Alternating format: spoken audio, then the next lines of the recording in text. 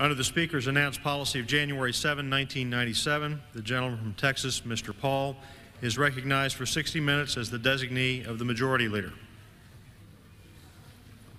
Mr. Paul.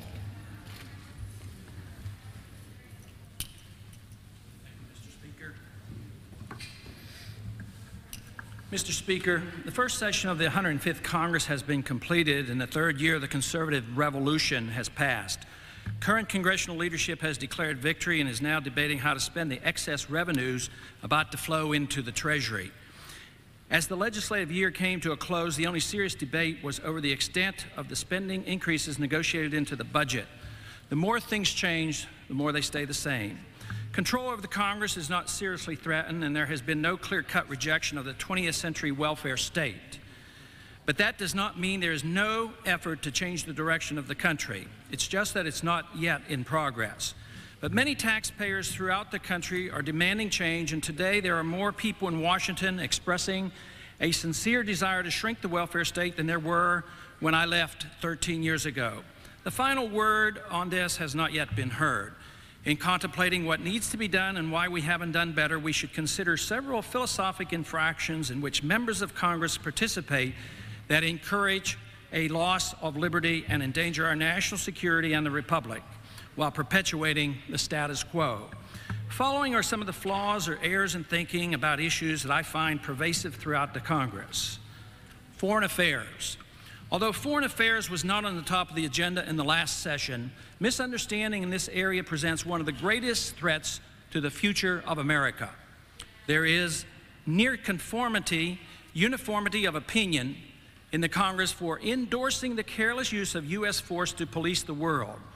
Although foreign policy was infrequently debated in the past year, and there are no major wars going on or likely to start soon, the danger inherent in foreign entanglements warrants close scrutiny. The economy, crime, the environment, drugs, currency instability, and many other problems are important, but it's in the area of foreign policy and foreign interventionism that provokes the greatest threat to our liberties and sovereignty. Whenever there are foreign monsters to slay, regardless of their true threat to us, misplaced patriotic zeal is used to force us to look outward and away from domestic problems and the infractions placed on our personal liberties here at home. Protecting personal liberties in any society is always more difficult during war. The uniformity of opinion in Congress is enshrined with the common cliches that no one thinks through, like foreign policy is bipartisan. Only the president can formulate foreign policy. We must support the troops and therefore, of course, the war, which is usually illegal and unwise but can't be challenged. We are the only world superpower. We must protect our interests like oil. However, it's never admitted, although most know, our policy is designed to promote the military-industrial complex and world government. Most recently, the Congress almost unanimously beat the drums for war, i.e. to kill Hussein. And any consideration of the facts involved elicited charges of anti-patriotism. Yet, in the midst of the clamor to send our planes and bombs to Baghdad, cooler heads were found in of all places, Kuwait. A Kuwaiti professor amazingly was quoted in a popular pro-government Kuwaiti newspaper as saying, quote, "The U.S. frightens us with Saddam to make us buy weapons and sign contracts with American companies," close quote, thus ensuring a market for American arms manufacturers and the United States' continued military presence in the Middle East. A Kuwaiti legislator was quoted as saying, quote, "The use of force has ended up strengthening the Iraqi regime rather than weakening it," close quote. Other Kuwaitis have suggested that the U.S. really wants Hussein in power to make sure his weak neighbors fear him and are forced to depend on the United States for survival. In spite of the reservations and reasons to go slow, the only criticism coming from congressional leaders was that Clinton should do more quicker without any serious thought as to the consequences, which would be many. The fact that of the original 35 allies in the Persian Gulf War, only one remains, Great Britain, should make us question our policy in this region. This attitude in Washington should concern all Americans. It makes it too easy for a president to start a senseless war without considering dollar costs or threat to liberty here and abroad. Even without a major war, this policy enhances the prestige and the influence of the United Nations. These days, not even the United States moves without a permission from the UN Security Council. In checking with the U.S. Air Force about the history of U-2 flights in Iraq, over Iraq, and their current schedules, I was firmly told the Air Force was not in charge of these flights. The UN was. The Air Force just suggested I call the Defense Department. There is much to be concerned about with our current approach to foreign policy. It's dangerous because it can lead to a senseless war like Vietnam, or small ones with bad results like in Somalia. Individual freedom is always under attack, and once there is any serious confrontation with a foreign enemy, we are all required to rally around the president no matter how flawed the policy. Too often, the consequences are unforeseen, like making Hussein stronger and not weaker after the Persian Gulf War. The role of the military-industrial complex cannot be ignored, and since the marching orders come from the United Nations, the industrial complex is more international than ever. But there is reason to believe the hidden agenda of our foreign policy is less hidden than it had been in the past.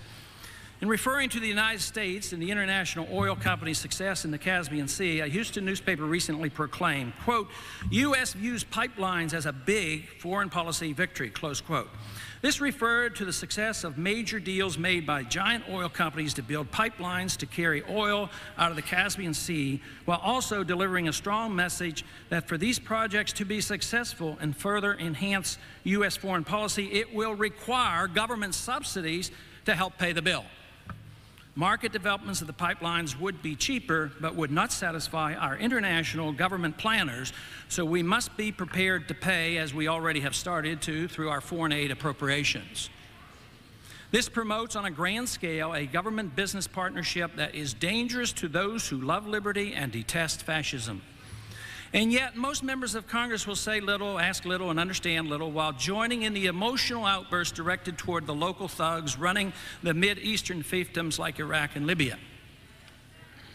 This attitude, as pervasive as it is in Washington, is tempered by the people's instincts for minding our own business, not wanting Americans to be the policemen of the world, and deep concern for American sovereignty. The result, not too unusual, is for the politicians in Washington to be doing one thing while saying something else when at home. At home, virtually all citizens condemn U.S. troops serving under UN command, and yet the financing and support for expanding the United Nations and NATO's role continues as the hysteria mounts for marching on Baghdad or Bosnia or Haiti or wherever our leaders decide the next monster is to be found. The large majority of House members claim they want our troops out of Bosnia, yet the president gets all the funding he wants. The members of Congress get credit at home for paying lip service to a U.S. policy of less intervention, while a majority continue to support the troops, the president, the military-industrial complex, and the special interests who drive our foreign policy, demanding more funding while risking the lives, property, peace, and liberty of American citizens.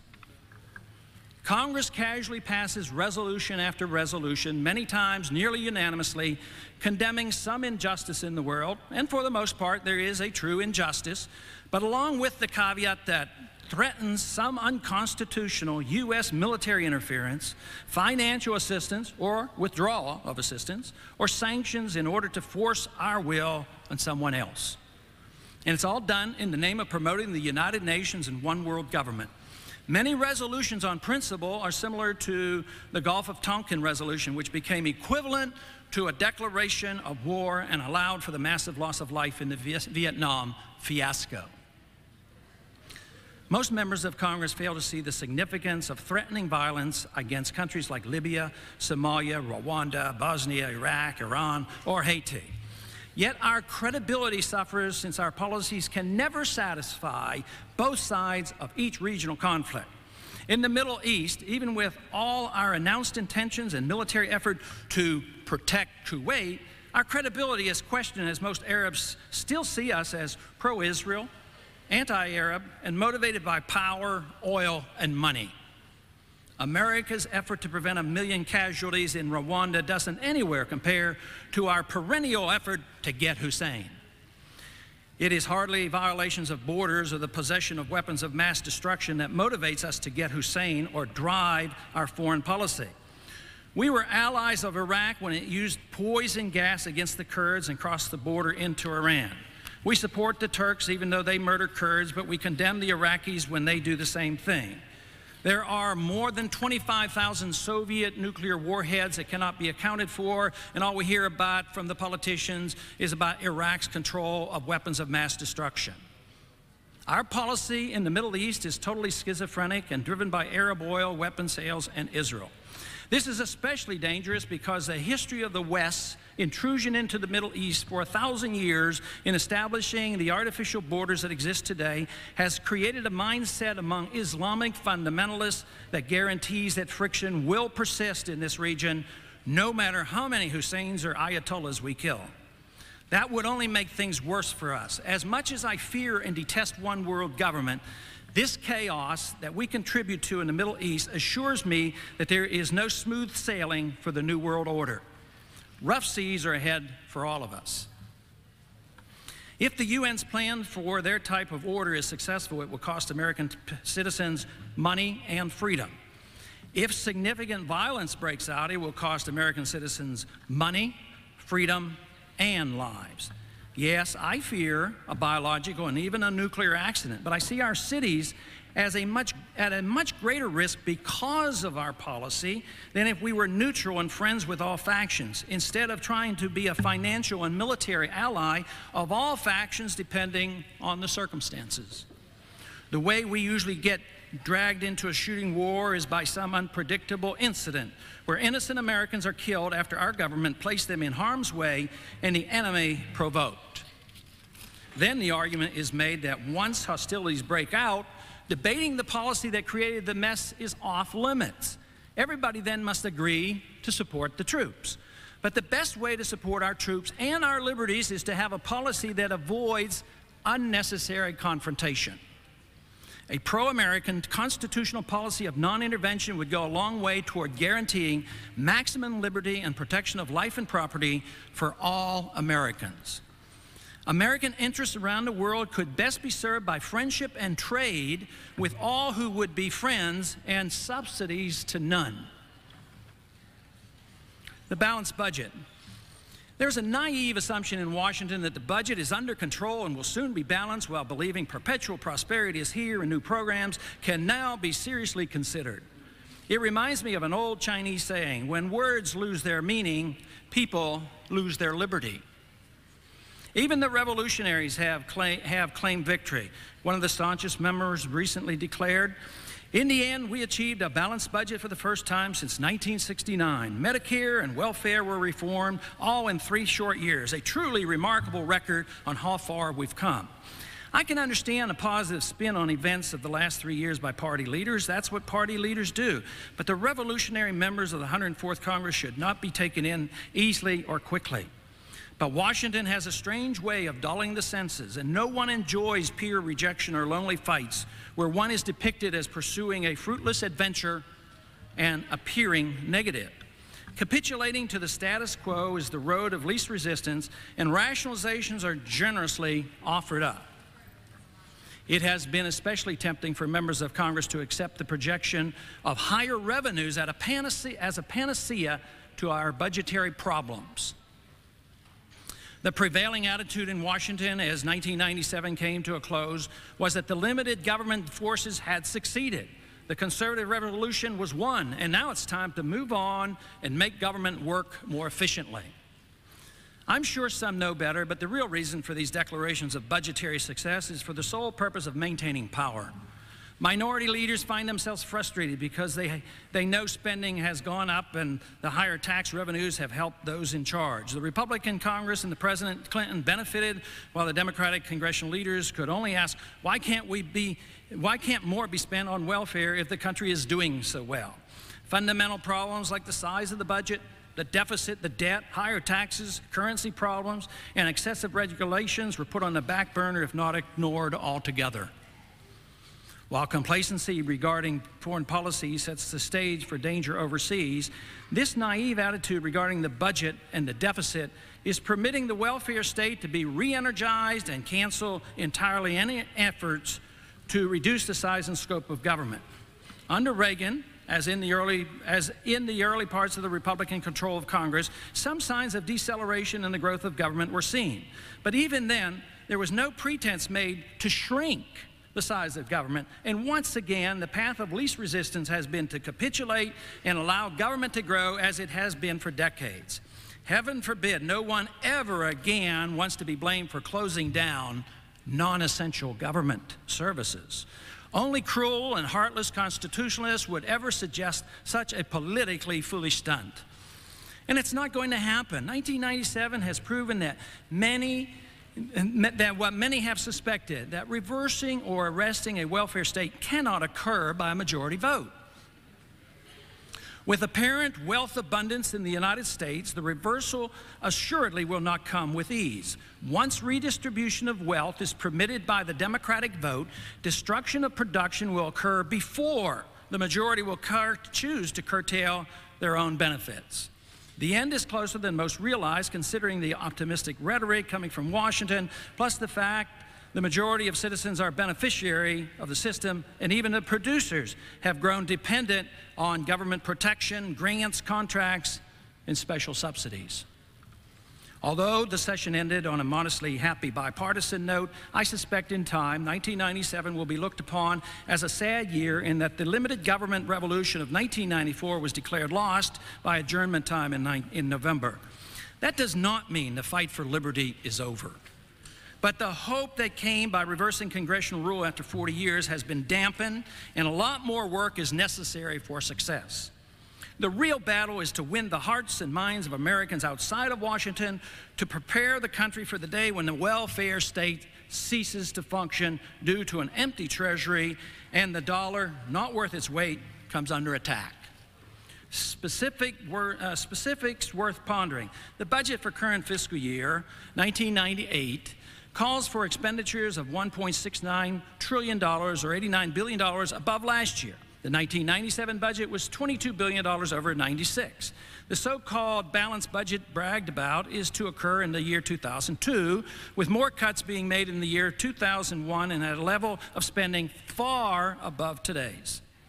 The expenditures in the year 2002 are expected to increase to $1.9 trillion, over $200 billion more than this year. Increased revenues obviously accomplish the job of a theoretically balanced budget. But also, these projections do not take into account the huge sums borrowed from Social Security. Even if things go well and as planned, the optimism is based on deception, wishful thinking, and a huge rage on the Social Security and other trust funds. In spite of this, the politicians in Washington are eagerly planning on how to spend the coming budgetary surpluses. All these rosy projections are dependent on economic strength, steady low interest rates, and no supplemental appropriations. Every session of Congress gets supplementals, and if the economy takes a downturn, the higher the appropriation. The last 3 years aren't much to brag about. Domestic spending has gone up by $183 billion. In the prior 3 years, when Democrats controlled the Congress, spending increased by $155 billion. Tax increases are now inevitably referred to as revenue enhancement and closing of loopholes. In spite of some wonderful IRS bashing by nearly everyone and positive hearings in exposing the ruthless tactics of the IRS, Congress and the President saw fit to give the IRS a whopping $729 million increase in its budget, hoping the IRS will become more efficient in their collection process. Real spending cuts are not seriously considered. Congress continues to obfuscate by calling token cuts in previously proposed increases as budget cuts. And the media and the proponents of big government welfare obediently demagogue this issue by decrying why the slashes in the budget are inhumane and uncaring. Without honesty in language and budgeting, true reforms are impossible. In spite of the rhetoric, bold new educational and medical programs were started, setting the stage for massive new spending in the future. New programs always cost more than originally projected. The block grant approach to reform did not prompt a decrease in spending and frequently added to it. The principle of whether or not the federal government should even be involved in education, medicine, welfare, farming, etc., was not seriously considered. The 1998 budget is the largest ever and represents the biggest increase in the domestic budget in 8 years. Those in charge threw in the towel and surrendered all efforts this past year to cut back the size of government. And in this fiscal year, many can see the deficit will actually go up, even without a slowing in the economy. In this year's budget, Medicare and Medicaid increased 4 to 5 times the rate of inflation. This is not a complete surprise to the logical skeptics when it comes to fiscal matters, but it is just a little exasperating to hear the positive pronouncements of current leaders who just a few years ago would have been only too eager to point out the shortcomings of deceptive arithmetic.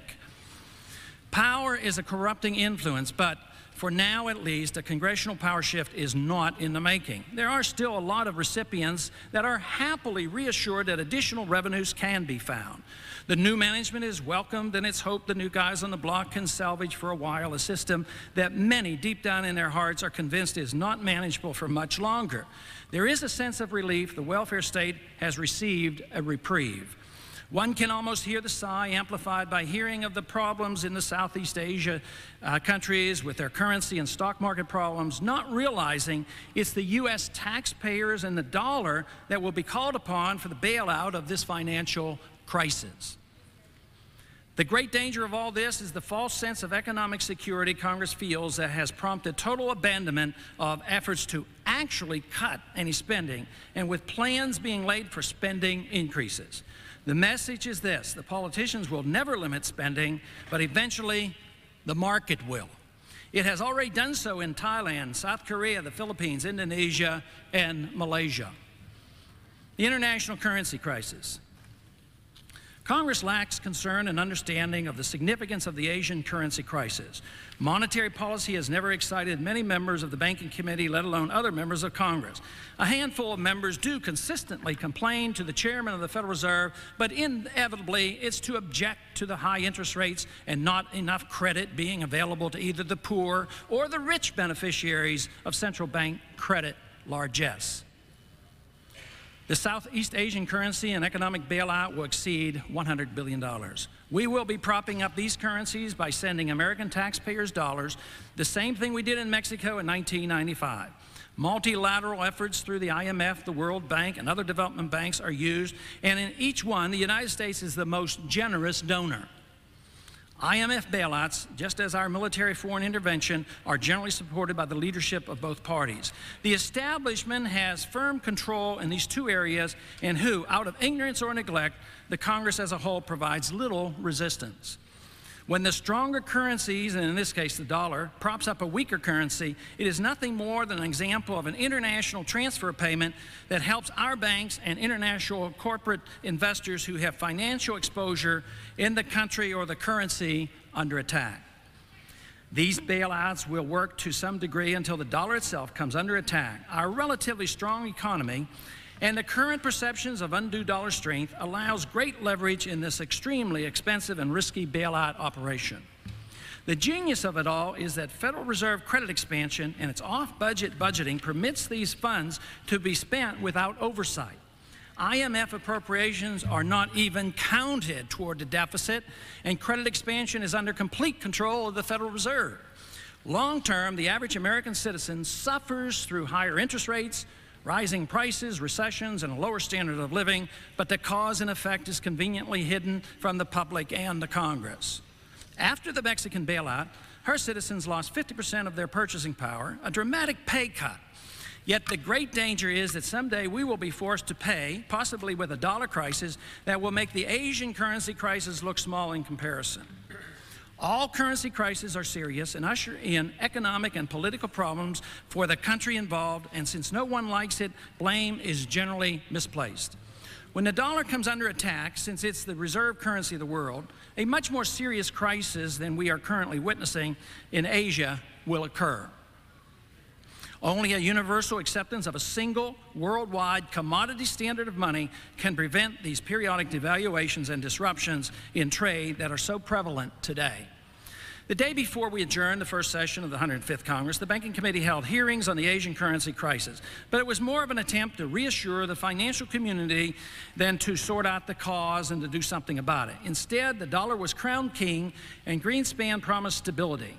Our real interest rates, balance of payments, our current account deficit, and budgetary deficits were conveniently ignored because if they had been looked at seriously, it would have been recognized that the U.S. and the world faces a major financial crisis once the dollar can no longer be used to bail out the world financial system. Currency issues are serious and a much bigger problem than Congress realizes. Even the Fed has convinced itself that it is quite capable of managing our fiat currency and our financial markets through any crisis. The money managers are every bit as powerful as the Congress, which taxes and spend, but the Federal Reserve's actions are much less scrutinized. But when push comes to shove, the markets always win out. Interest rates are less than 1% in Japan, have not prompted borrowers to come forth nor bankers to lend. The Bank of Japan won't solve the problem either. Even central bankers can't push on a string. The sad part is that all these shenanigans will cause undue suffering to the innocent who lose their jobs, suffer from price inflation, and see their standard of living shrink. Eventually, everyone, though, is threatened by the political disruption that can ensue with a currency mishap. Our greatest concern should be for our loss of liberties that so often accompany currency crises. Congressional attitude toward monetary policy is not likely to change soon, so we can expect a lot more turmoil in the currency markets in the months ahead. Two special areas. Congress in the past year capitulated in the two significant areas by not only failing to cut spending, but massively increasing government's role in medicine and in education. House Republicans bragged that 7 out of 8 educational initiatives passed the House, many of them being quite expensive. Charter schools cost over $100 million. Funding for vouchers was increased. $3 billion was appropriated to extend student loans, and a new $210 million Reading and Excellence program was initiated. A program for high-tech training and one designed to help children with disabilities was also started. Clinton's new health care program for children was accepted by Congress, which will eventually cost billions and further centralize medical care in Washington, while quality of care is diminished. Billions of dollars increased in NIH, AIDS research, and preventative health care were also approved. The federal government has been involved in education and medicine more than in any other domestic area.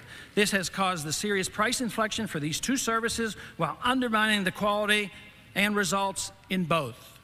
The more we spend, the higher the cost, the worse the service, and the greater the regulations. So what did Congress do to solve the problems in the past year? Even in this so-called age of cutting back and balanced budget, it expanded government precisely in the two areas that suffer the most from big government. This is strong evidence that we have not yet learned anything in the past 50 years, and the 1994 revolution hasn't yet changed things. We can expect more HMOs and PPO mismanagement, rationing, medical service, and price control of all medical services. Shortages of quality health care and education will result. Devolution. Block grants are the popular vehicle to restore local control of the federal bureaucracy. The housing bill, the first major change to public housing since the Depression, did not cut spending but actually increased funding through the block grant system of devolving power to the states. A token effort similar to this was made in the early 1970s under Nixon called revenue sharing. It didn't work and was dropped. This new method won't work either. Whether the bureaucrats are in Washington or in the state capitals, it won't change the dynamics of public housing. Public ownership, whether managed locally or federally, cannot replace the benefits of private ownership. Besides, the block grant method of allocating funds does not eliminate the need to first collect the revenues nationally and politically distribute the funds to the various state entities. Strings will always be attached, no matter how many safeguards are written into the law. The process of devolution is an adjustment in management and doesn't deal with the philosophic question of whether or not the federal government or even the state governments ought to be involved. The high hopes that this process will alter the course of the welfare state will, I'm sure, be dashed after many more years of failures and dollars spent. There is essentially no serious consideration in Washington for abolishing agencies, let alone whole departments. If the funding for the pornographic NEA can't be cut, which agency of government should we expect to be? The devolution approach is not the proponents of big government's first choice, but it is acceptable to them. Early adjournment meant the call for more spending was satisfied and the supporters of big government, in spite of the rhetoric, were content. Searching for a partisan issue, the minority was content with campaign reform and the questions surrounding illegal voting.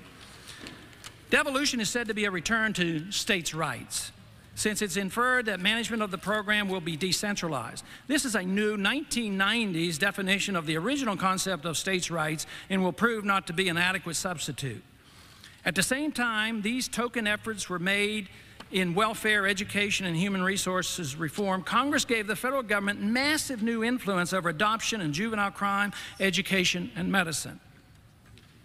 Block grants to states for specific purposes after collecting the revenues at the federal level is foreign to the concept that once was understood as states' rights. This process, even if temporarily beneficial, will do nothing to challenge the underlying principle and shortcomings of the welfare state. Real battles. The real battles in the Congress are more often over power and personalities than philosophy. Both sides of most debates represent only a variation of some interventionist program. Moral and constitutional challenges are made when convenient and rights and never follow a consistent pattern. These, along with the state rights arguments, are not infrequently just excuses used to justify opposing or approving a program supported for some entirely different reason. The person who makes any effort at consistency is said to be extreme or unyielding. After giving a short speech criticizing the inconsistency of our foreign policy, another member quickly rose to his feet and used a Walter Emerson quote to criticize my effort, saying, "A foolish consistency is the hobgoblin of little minds, adored by little statesmen and philosophers and divines." Criticizing another member for following a consistent freedom philosophy and strict adherence to the Constitution is more of an attempt to reassure the critics themselves who are uneasy with their own position. Obviously, criticizing one for consistency either means that pragmatism and inconsistency is something to be proud of, or there is little respect for the philosophy that is consistently being defended, a truth the critics are not likely to admit.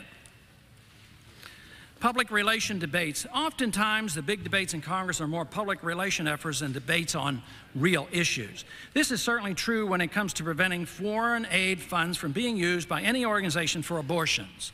I agree with and vote for all attempts to curtail the use of U.S. taxpayers for abortion within or outside the United States. But many in the pro-life movement aren't interested in just denying all birth control, population control, and abortion money to everyone, and avoid the very controversial effort to impose our will on other nations. Believing money allocated to any organization or country is not fungible is naive, to say the least. The biggest problem is that many who are sincerely right to life and believe the Mexico City language restriction on foreign aid will work are also philosophic believers in internationalism, both social and military. The politics of it has allowed temporary withholding of IMF and UN funds in order to pressure the president into accepting the restrictive abortion language. Withholding these funds from the United Nations and the IMF in this case has nothing to do with the criticism of the philosophy behind the United Nations, the IMF, the World Bank, and why the international government agencies are tax burdens on the American people. It's conceded by the majority on both sides of this debate that the UN, the IMF, the development banks, and even the funds for population control are legitimate expenditures and eventually will be funded. The question is only whether or not a public relations victory can be achieved by the radical pro-abortion supporters of the presidents or the pro-life supporters. We have at least started to debate the merits of any money at all going for population control, the United Nations or the IMF. This is where the debate should be. Even though the restrictions that the Mexico City language might place on foreign expenditures probably won't change the number of abortions around the world, the vote itself does reflect through Congress the sentiment of the American people, and therefore its importance cannot be denied. But I am convinced that if the American people had the option of whether or not to send any money at all, they would reject all the funding, making the restriction debate moot. Most would agree with the fungibility argument, even when funds are sent for reasons other than family planning and abortion, like military assistance. The amazing thing is how important the debate can appear by threatening to withhold greatly sought-after IMF funds for an argument that doesn't get to the heart of the issue. What should be debated is whether or not Congress has the moral and constitutional authority to use force to take funds from American citizens for social engineering around the world, much of which results in resentment toward America. The weak and ineffective conditions placed on foreign aid money to prevent abortions is hardly a legitimate reason for continuing the illegal funding in the first place. At times, efforts to get more swing votes to endorse Mexico City language, some pro-life forces not only won't challenge the principle of our funding for birth control and population control overseas, but believe in increasing the appropriation for the program. If the Constitutionalists cannot change the nature of the debate, we will never win these arguments. Corporatism. Congress and the administration is greatly influenced by corporate America. We truly have a system of corporatism that, if not checked, will evolve into a much more threatening form of fascism. Our welfare system provides benefits for the welfare poor, and in return, the recipients vote to perpetuate the entire system. Both parties are quite willing to continue the status quo and not questioning the authority upon which these programs are justified. But the general public is unaware of how powerful corporate America is in changing and influencing legislation. Even those programs said to be specific for the poor, like food stamps, housing, education, and medicine, have corporate beneficiaries. These benefits to corporate America are magnified when it's realized that many of the welfare redistributionist programs are so often not successful in helping the poor. But there are many other programs precisely designed to satisfy the special interests of big business. A casual observer might think the political party that champions the needs of the poor would not be getting political and financial support from the rich. But quite clearly, both parties are very willing to receive financial and political support from special interests representing the rich and the poor, business and labor, domestic and foreign. We should not expect campaign reform or reliable revelations of campaign fundraising abuse in today's political climate. There are strong bipartisan reasons to keep the debate on only a superficial level. All the rules in the world will never eliminate the motivation of or the ability of the powerful special interests to influence Congress. Loopholes and illegal contributions will plague us for as long as Congress continues with the power to regulate, tax or de-tax, subsidize or punish essentially everyone participating in the economy. The most we can ever hope for is to demand full disclosure. Then, if influence is bought, at least it would be in the open. The other most difficult task, and the only thing that will ever dampen special interest control of government, would be to radically reduce the power of Congress over our lives and our economy. Taxpayer funding of campaigns would prove disastrous. The special areas of the budget that are of specific benefit to corporate America are literally too numerous to count. But there are some special programs benefiting corporations that usually prompt unconditional support from both parties. The military-industrial complex is correctly recognized for its influence in Washington. This same group has a vested interest in our foreign policy that encourages policing the world, nation-building, and foreign social engineering. Big contracts are given to friendly corporations in places like Haiti, Bosnia, and the Persian Gulf region. Corporations benefiting from these programs are unable to deal objectively with foreign policy issues. And it's not unusual for these same corporate leaders to lobby for troop deployments and worldwide military intervention. The U.S. remains the world's top arms manufacturer, and our foreign policy permits the exports to world customers subsidized through the Export-Import Bank. Foreign aid, Overseas Private Investment Corporation, Export-Import Bank, IMF, World Bank, development banks are all used to continue bailouts of third world countries heavily invested in by our corporations and banks. Corporations can get special tax treatment that only the powerful and influential can achieve. For instance, pseudo-free trade legislation like NAFTA and GATT and the recent fast-track legislation shows how much big business influences both congressional leaders and the administration. While crumbs are cast to the poor with programs that promote permanent dependency and impoverishment, the big bucks go to the corporations and the banking elites. The poor welcome the crumbs, not realizing how much long-term harm the programs do, as they obediently continue to vote for a corporate-biased welfare state where the rich get richer and the poor get forgotten. Since generally both parties support a different version of interventionism, one should not expect the programs for the rich to be attacked on principle or cut in size. The result of last year's legislative session should surprise no one. Both types of welfare expenditures benefit from a monetary system that creates credit out of thin air in order to monetize congressional deficits when needed and manipulate interest rates downward to non-market levels to serve the interests of big borrowers and lenders. Federal Reserve policy is an essential element in serving the powerful special interests. Monetary mischief of this type will not likely be ended by congressional action, but will be eventually stopped by market forces, just as has recently occurred in the Far East. Voluntary contracts. There is little understanding or desire in Congress to consistently protect voluntary contracts. Many of our programs to improve race relations have come from government interference in the voluntary economic contract. Government's role in a free society should be to enforce contracts, yet too often it does the opposite. All labor laws, affirmative action programs, and consumer protection laws are based on the unconstitutional authority of government to regulate voluntary economic contracts. If the same process were applied to the press, it would be correctly condemned as prior restraint and ruled unconstitutional. Throughout the 20th century, economic and personal liberties have undergone a systematic separation. Rules applying to the media and personal relationships are no longer apply to voluntary economic transactions. Some members of Congress are quite vocal in defending the First Amendment and fight hard to protect freedom of expression by cautioning against any effort at prior restraint. They can speak eloquently on why V-chip technology in the hands of the government may lead to bad things, even if proponents are motivated to protect our children from pornography. Likewise, these partial civil libertarians are quite capable of demanding the protection of all adult voluntary sexual activity.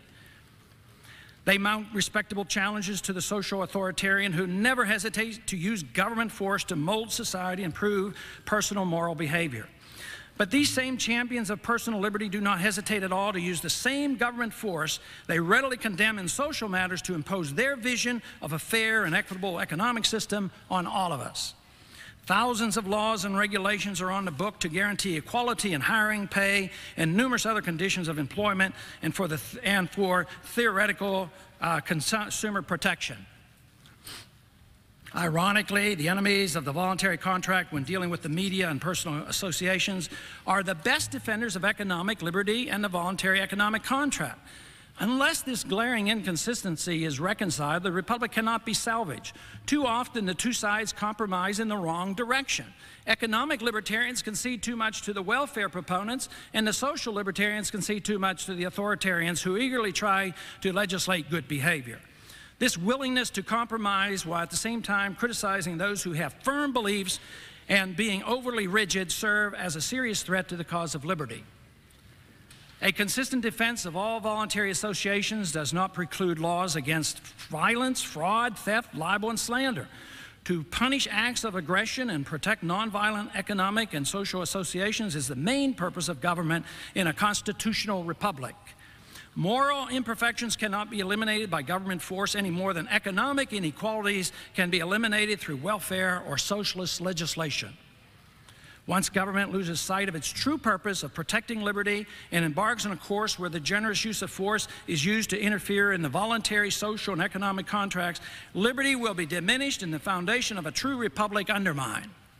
That is where we are today. The effort of both sides to do good threatens personal liberty. There is no evidence that laws designed to improve personal sexual habits, the quality of the press, or the plight of the poor have helped. The poor, under all programs of forced redistribution of wealth, always become more numerous, and the state inevitably abuses its power when it tries to regulate freedom of expression or improve personal behavior. Too often, both sides allow the principle of government force to be used to interfere in the internal affairs of other nations at a great cost and risk to American taxpayers while accomplishing little to promote a firm hatred of America for the interference. This itself is a threat to our security. The resulting conditions of international conflict are often used as the excuse to further curtail the civil liberties of all Americans. In recent years, freedom of the press has been severely challenged when we are actively involved in military operations. Our young people are threatened as they are needlessly exposed to enemy fire and medical experimentation, and there is always an economic cost through higher taxes. National sovereignty designed to protect liberty in a republic is challenged as our foreign operations are controlled by UN resolutions, not Congress. Under these conditions, our cities are more likely to be targeted by terrorists for the hatred of our policies fuel. Draft registration remains in place just in case more bodies are needed for our standing UN armies. The draft remains the ultimate attack on voluntarism and represents the most direct affront to individual liberty. This is made that much worse when one realizes that it's highly unlikely that we'll ever see American troops in action under anything other than a UN-sponsored war or military operation. Only with a greater understanding and respect for individual liberty and the importance of voluntary associations in all areas of social and economic life will we be able to preserve our liberty and peace and prosperity. This is required for the Republic to survive. As long as it is fashionable or humorous to refer to one who consistently defends individual liberty as a hobgoblin of little minds, our liberties will be threatened. Accepting and rationalizing any inconsistency while rejecting the principal defenders of a free society as impractical represents a danger to the Republic. A strict adherence to the Constitution is surely not something that should be encouraged or tolerated, according to these critics. By insisting that all government action be guided by tolerance and compromise in any effort to protect liberty, it is only natural that strict observance to standards in other areas would be abandoned. And it's true, we now live in an age where life has relative value, money has no definition, marriage is undefinable, moral values are taught as relative ethics in our classrooms. Good grades in the classroom no longer reflect excellence. Success in business is often subject to doubts because of affirmative action, and corporate profits depend more on good lobbyists and influence in Washington than creative effort. Pragmatism and interventionism are popular because of their convenience and appeal to those who crave governing over others and those who expect unearned benefits. This process can last a long time when some incentives to produce remain in place. But eventually it leads to an attack on the value of money, confiscatory taxation, over-regulation, excessive borrowing on the future, and undermining of trust in the political process. Once this system is entrenched, it becomes difficult, if not impossible, to gracefully reverse the process.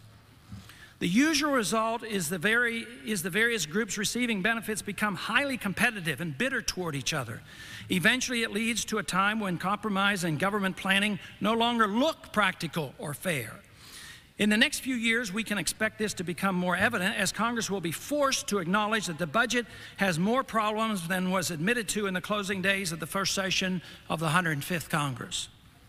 If we do not define the type of government we are striving for and reject interventionism as a doctrine, the endless debate will remain buried in details of form and degree of the current system with no discussion of substance. Merely deciding where to draw the line on government involvement in our lives will consume all the energy of the legislative process. Whether or not we should be involved at all will receive little attention. In order to direct our efforts toward preservation of liberty, in lieu of planning the economy and regulating people, we must have a clear understanding of rights. But could British Prime Minister Tony Blair be telling us something about Western civilization and government's responsibility to the people? Blair was quoted in a recent visit with the President saying, "I tell you, a decent society is not based on rights, it's based on duty, our duty to one another. To all should be given opportunity, from all responsibility demanded," close quote. This sounds just a tad authoritarian and closer to the Communist Manifesto than to the Magna Carta or the Bill of Rights. A free society is just the opposite. I argue that a free society is the only decent society and the only one that I care to live in. A free society depends entirely on personal rights for which all individuals are naturally entitled. This was the bedrock of the Declaration of Independence in our Constitution and the principle upon which our republic rests. Yet today, most of the West, now engulfed by Keynesian welfarism, sadly accepts the Blair philosophy. Duty and responsibility, as Blair sees it, is not the voluntary responsibility found in a free society, but rather duty and responsibility to the state. He's right about one thing: if duty to the state is accepted as an uncontested fact, rights are meaningless. And every day our rights are indeed becoming more threatened. We have come to accept it as immoral and selfish to demand individual rights. Today, rights are too frequently accepted as being collective, such as minority, gay, women, handicapped, poor, or student rights. But rights are only individual. Everyone has a right to life, liberty, and property, and it comes naturally or is a God-given gift. And the purpose of the state is to protect equally everyone's rights. The whole purpose of political action should be to protect liberty. Free individuals then, with a sense of responsibility and compassion, must then strive for moral excellence and economic betterment. When government loses sight of the importance of rights and assumes the responsibility reserved to free individuals and sets about to make the economy equally fair to everyone and improve personal nonviolent behavior, the effort can only be made at the expense of liberty, with the effort ending in failure. National governments should exist to protect individual liberty at home by enforcing laws against violence and fraud and from outside threats. The bigger and more international government becomes, the more likely it is that the effort will fail. The original challenge to the champions of freedom centuries ago was always to limit the powers of the king. Today, the challenge, every bit as great but harder to define, is to limit the power of democratic parliaments and congresses. Democratic elections of leaders is one thing, but obsession with determining all rights by majority vote has now become liberty's greatest enemy. Throughout this century, and as the movement grows for one world government, the linchpin is always democracy, not liberty or a constitutionally restrained republic as our founders preferred. As long as the democratic vote can modify rights, the politicians will be on the receiving ends of bribes and money and will be the greatest influence on legislation. When government's sole purpose is to protect the lowliest of the minority, the individual, there will be no market for influence buying. Regulating the peddlers of graft will only make things worse, for the rules will further undermine the right of the individual to petition and seek his own redress of grievances. Detailed rules on political donations and lobbyist activities can easily be circumvented by the avaricious. Only a better understanding of rights and the proper role of government will alter the course upon which we have embarked. Political leaders no longer see their responsibility to protect life and liberty as a sacred trust, and the concept of individual rights has been significantly undermined throughout the 20th century. The record verifies this. Authoritarian governments in this, the bloodiest of all centuries, have annihilated over 100 million people their own. Wars have killed an additional 34 million, and only a small number of these were truly in the defense of liberty. The main motivation behind these mass murders was to maintain political power. Liberty, in many ways, has become the forgotten cause of the 20th century. Even the mildest mannered welfarist depends on government guns and threats of prison to forcibly extract wealth from producers to transfer it to the politically connected. These same government forces, this same government force is used by the powerful rich to promote from the programs designed to benefit them. The budgetary process and the transfer of wealth that occurs through monetary inflation is influenced more by the business, banking, and elite than by the poor. The $1.7 trillion budget is not an investment in liberty. The kings are gone, and I doubt we'll ever see another Stalin, Hitler, Pol Pot, or Mayo, but the majority in our legislative bodies now reign supreme with one goal in mind: maintaining power.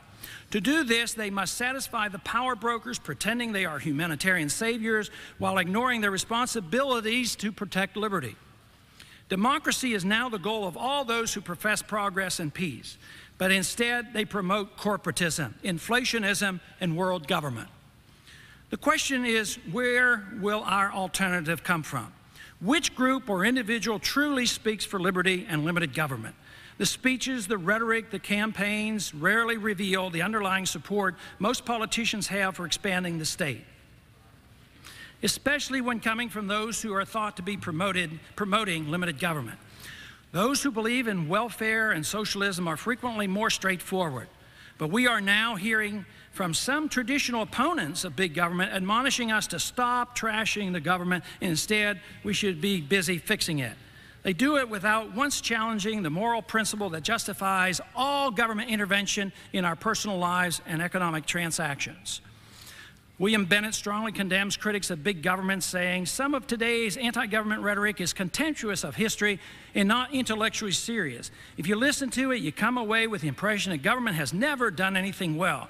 In fact, government has done some very difficult things quite well, like reduce the number of elderly in poverty, pass civil rights legislation, ensure bank deposits, and ensure that air and water remains clean, close quote. Bennett's great concern is this: disdain of representative government, democracy, however, makes it virtually impossible to instill in citizens a noble love of country, the state rather than liberty. Bennett complains that Americans no longer love their country because of their utter contempt some have directed against government itself. In other words, we must love our government ruled by the tyrannical majority at all costs, or it's impossible to love freedom and America. Any effort to limit the size of government while never challenge the moral principle upon which all government force depends, while blindly defending majoritarian rule for making government work, will not restore the American republic. Instead, this approach gives credibility to the authoritarians and undermines the limited government movement by ignoring the basic principles of liberty. Only a restoration of a full understanding of individual rights and the purpose of a constitutional republic can reverse this trend. Our republic is indeed threatened. I yield back the balance of my time. The gentleman yields back the balance of his time. The chair lays before the House a message from the President. To the Congress of the United States, I hereby report to the Congress on the developments concerning the national emergency with respect to terrorists which threaten to disrupt the Middle East peace process that was declared in Executive Order 12947 of January 23, 1995. Signed, William J. Clinton, the White House, January 27, 1998. The message is referred to the Committee on International Relations and ordered printed.